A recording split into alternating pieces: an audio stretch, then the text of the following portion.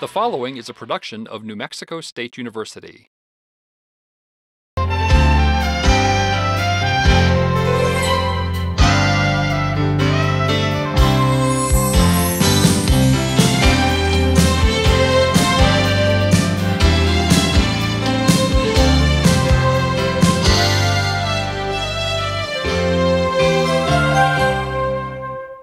Bienvenidos a otro episodio de Long Live la Familia, nuestra telenovela de nutrición que nos habla no solamente al corazón, sino también al apetito. Yo soy Carrie Bachman y hoy les tengo un programa especial. ¿Se acuerdan ustedes de la hermana Lisa de la familia Sierra? A ella le gusta hacer tortillas de harina a mano y a todo el mundo les gustan mucho sus tortillas. Pues hoy, después de nuestro programa, ustedes sabrán cómo hacer otro tipo de pan de levadura. Yo compré este pan en la tienda por $2, pero el pan que usted hace en casa costará menos, tendrá mejor sabor y será más saludable para la familia. Mucha gente me dice, pero yo no tengo máquina de hacer pan, pero no es necesario. Tampoco es necesario comprar una mezcla seca así en la tienda, porque hoy nosotros vamos a hacer nuestra propia mezcla seca de levadura. Muchas personas me dicen, toma demasiado tiempo para hacer pan en casa. Claro, sí, toma varias horas, pero entre los pasos diferentes, uno puede hacer otro trabajo en la casa. Tal vez hacer la cena o leer con los niños. Ahora, si ustedes no tienen tiempo para anotar la receta en la pantalla, nos pueden llamar sin cargos y obtener así una copia de la receta y también enterarse de nuestras clases gratis de nutrición. Ahora vamos a conocer los 7 pasos para hacer pan de levadura. And this mix is really nice to have around because you can use it anytime. Anytime you're in the mood for baking, you got your mix ready. And I'm going to add some sugar to it. And also, I'm going to add some powdered milk. And this is another way of you using your powdered milk. And I'm going to add the salt. And also some yeast.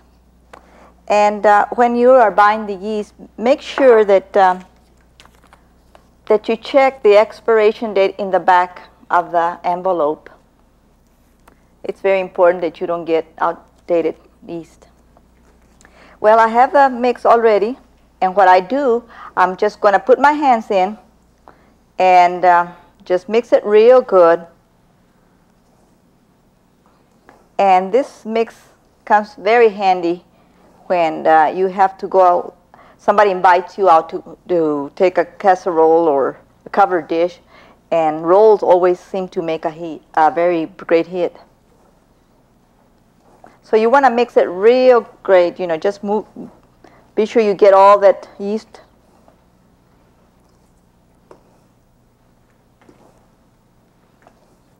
Well, I think I got it already mixed.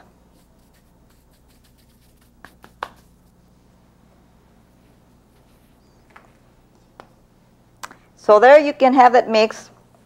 And after that, you can put it in plastic bags, a coffee can, canister. I've already mixed the yeast mix, and I have it stored in the cabinet. This is very convenient because we can mix it up beforehand, and it's ready to use when we're ready to make the bread. Now we are ready to prepare the dough. First thing we must do is wash our hands. We're going to be working with bread, and it's very important that our hands be very clean. Let's get into all the fingers, all the nails.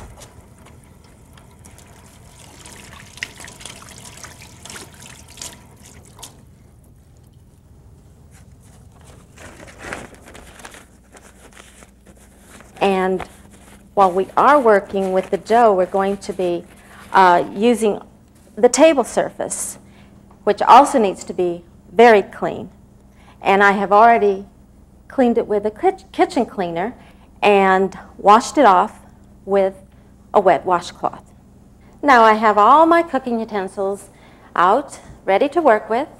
You want to do that so you don't have to take the time to pull anything out of the cabinet or the drawers.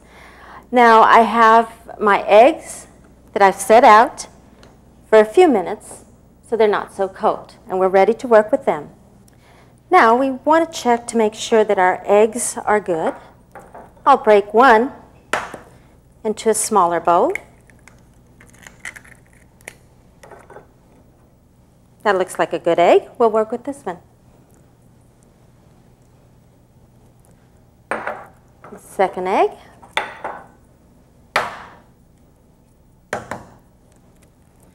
Break that egg.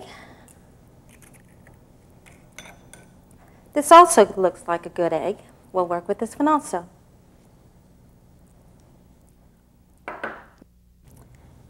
Now I want to beat the eggs slightly. Now we're adding the eggs today because it helps the dough to rise, and it also keeps our bread fresher for a longer period of time. If you don't have eggs in your refrigerator, you don't have to include eggs. You can add approximately about 1/4 cup of water. Now we're ready for our warm water. We'll let the water run in the from the faucet until it feels warm to your finger. About the same temperature that you would warm a baby's bottle to.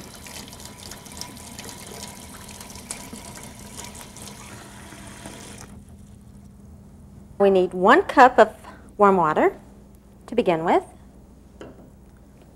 Make sure it's a cup, slightly more.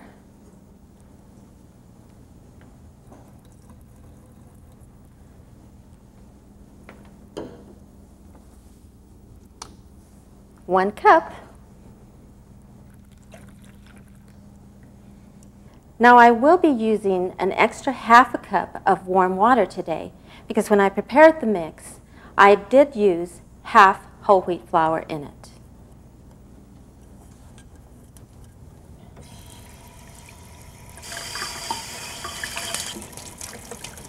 Remember to allow it to get warm to the touch.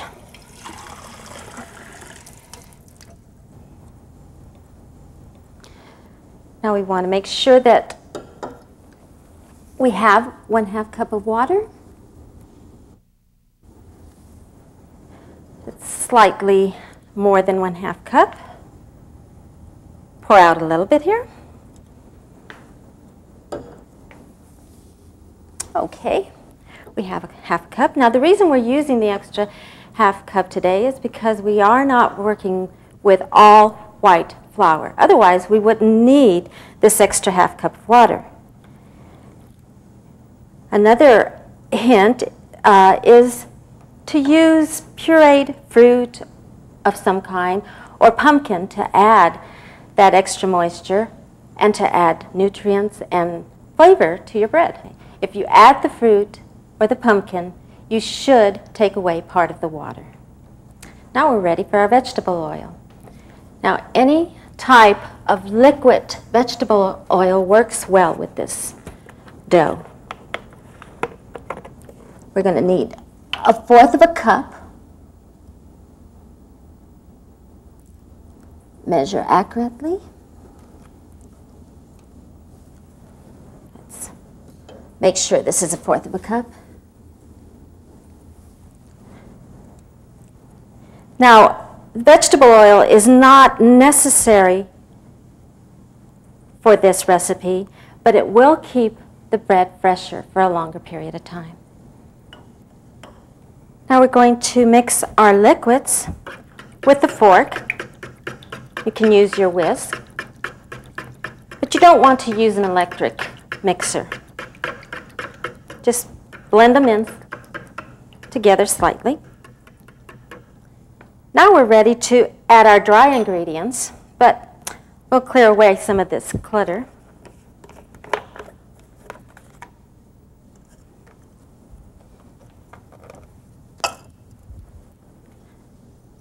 And now we're ready to add our yeast mix.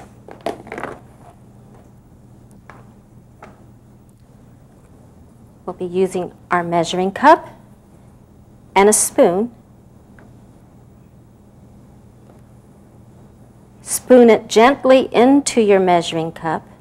Never pack the flour into the cup.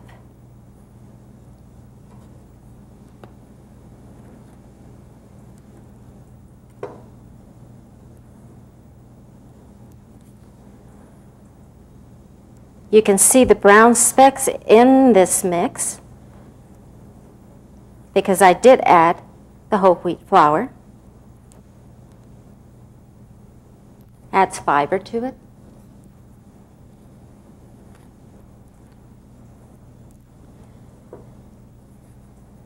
Now as you work with this mix, you'll get a feel of it, and you won't have to measure as accurately as I have today. You will probably not use exactly 5 cups either. It all varies according to many things. The size of your eggs, the humidity.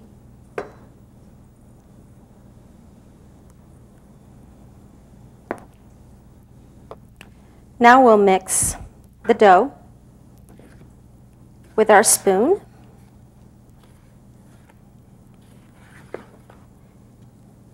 As you can see, it still looks a little sticky. And we will have to add some more mix. At this point, I will not use my hands because it is sticky.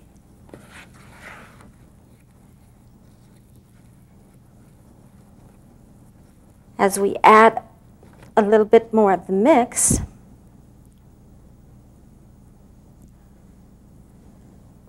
begins to stiffen up.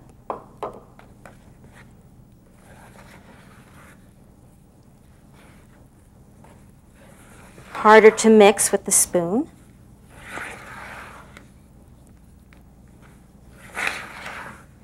And again, the yeast mix will vary. Just roll all the dough around in the bowl.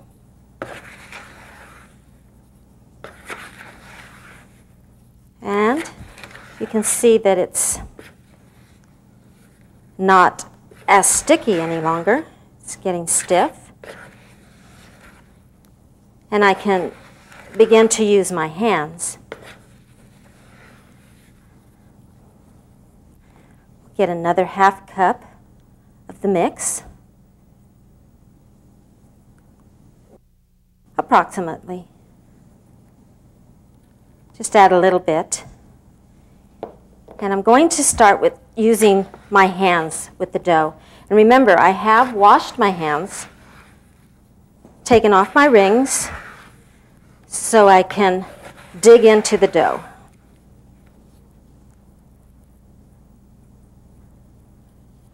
And the more you work with dough, you'll get the feel of it.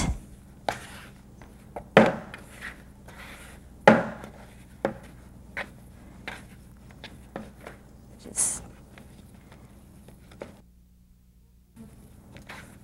still feels a little bit sticky. I'll add some more mix.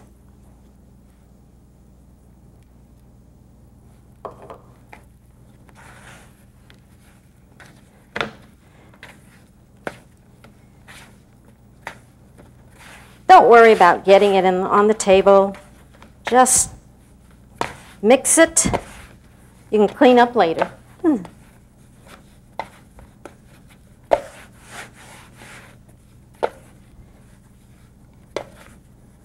Still need a little bit more mix.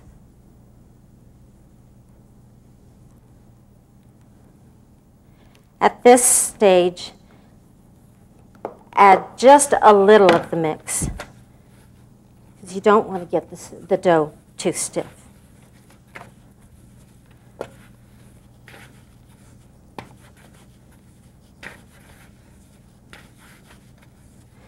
And I think we can start kneading the dough on the tabletop. Now I've cleared off my tabletop, I've prepared my dough, and we are ready to start kneading on the table surface. Make sure that you sprinkle the table with some extra flour. White flour, whole wheat flour would work just as well, but do not use any more of the yeast mix. Place our dough on the table surface, and I'm going to go ahead and prepare my bowl for the rising stage. This oil will keep the dough from sticking to the bowl.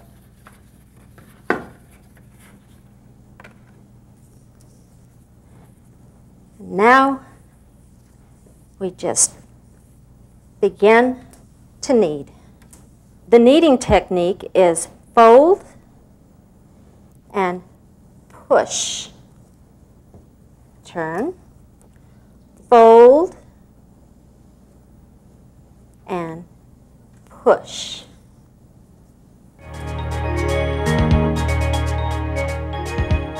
Now we're ready to let our dough rise. And what I will be doing today is covering it with a clean plastic bag. And you want to cover it loosely because you need to let the dough rise in the bowl, so you need the room for it to expand. And the plastic bag also keeps the moisture on the dough, allowing it to keep moist, not drying out. Now, the rising time will take about an hour because we used the whole wheat flour in our yeast mix. If it was all white flour, it would be a shorter amount of time to rise. It would take a shorter amount of time to rise.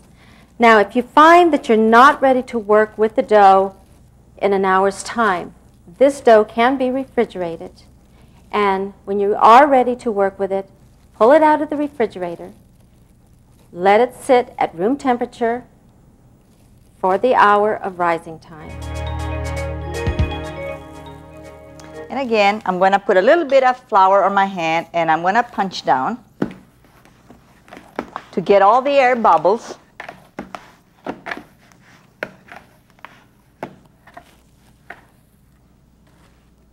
And I'm going to add a little bit of flour so that my bread won't stick too much. And what we want to do is, get all the air bubbles. So we want to just roll this dough and get all the little bubbles out.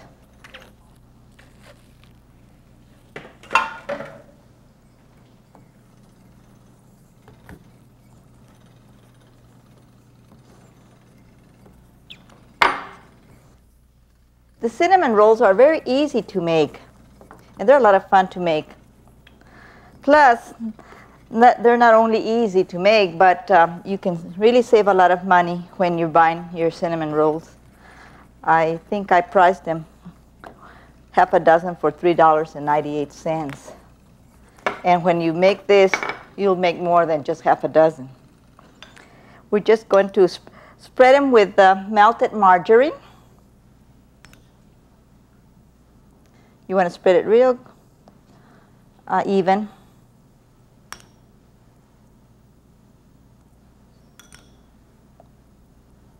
And cinnamon rolls are one of my favorites, I think, because they're not only tasty, but they are just, they just go with anything. You know, you can take them to a cookout, or you can take them out for a brunch.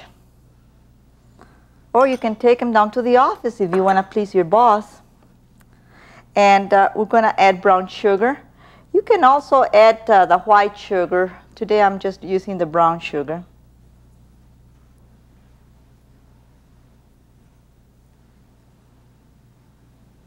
And also you want to spread it kind of even. And we're going to use some cinnamon.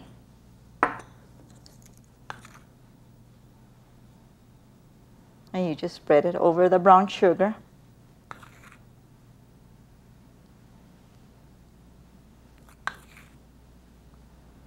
I usually make these cinnamon rolls at home and I freeze them. When I'm in a mood of baking, I'll make a couple of batches of this and freeze them. Then when I have company or my grandkids coming to town, I just put them in the microwave and they're just as nice as they were when I first baked them. You could also add raisins and pecans to it, okay? So what I'm going to do, I'm just going to roll them.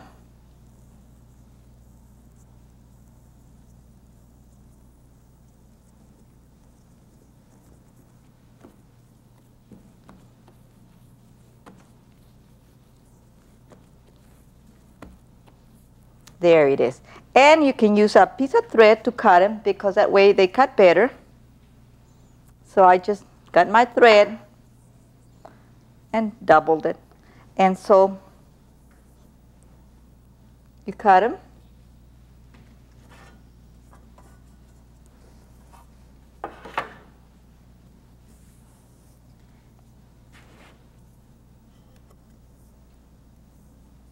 And you want to cut them also kind of even, okay? So that they'll cook the same. You see how easy it is to cut them? It's really a great trick, whoever invented this. Not using your knife.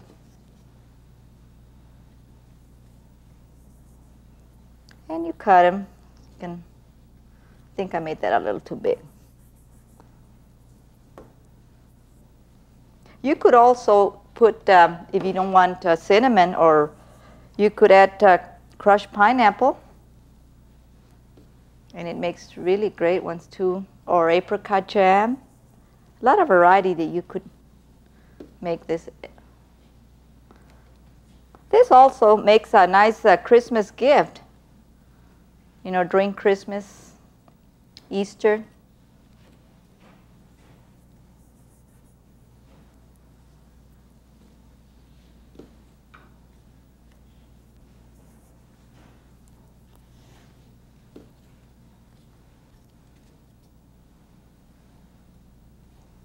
I think I can still sneak a little one there.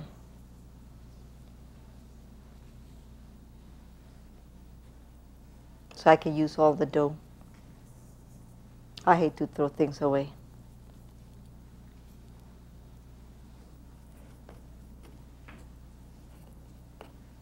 And there you are. It's ready to rise them again.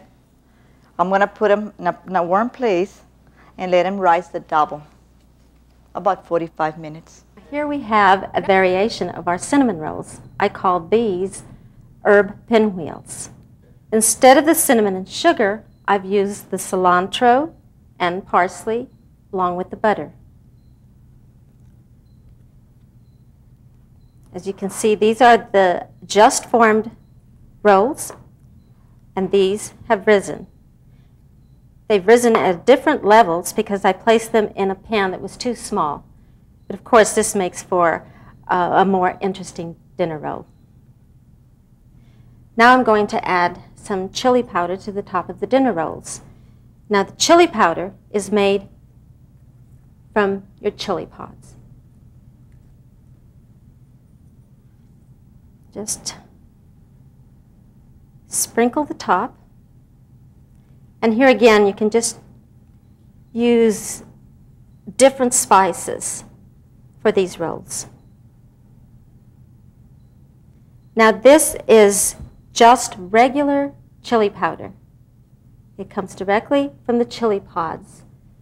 Many times when you buy chili powder at the grocery store, there'll be added spices to the chili powder. But I'm using the pure chili powder.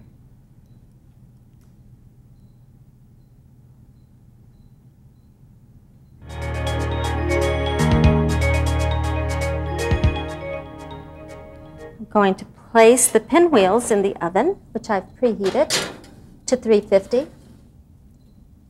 And I'm going to bake them for 20 minutes. Again, your oven might differ from mine.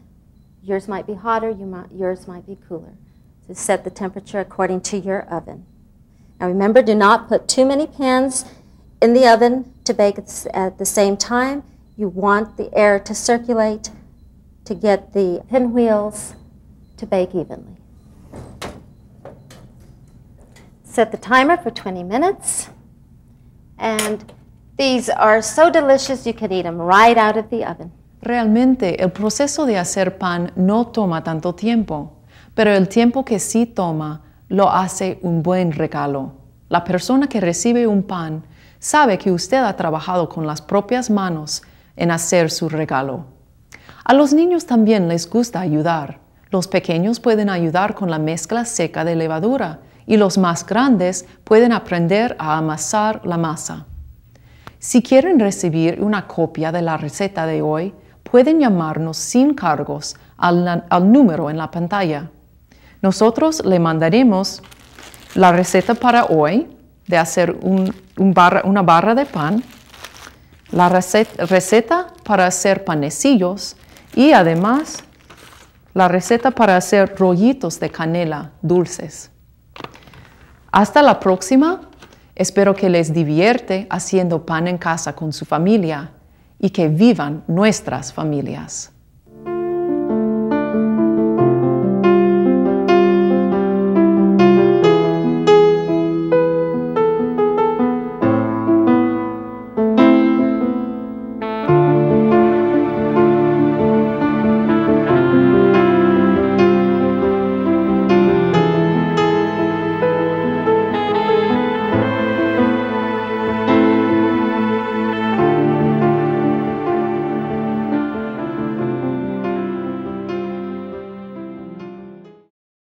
The preceding was a production of New Mexico State University. The views and opinions in this program are those of the author and do not necessarily represent the views and opinions of the NMSU Board of Regents.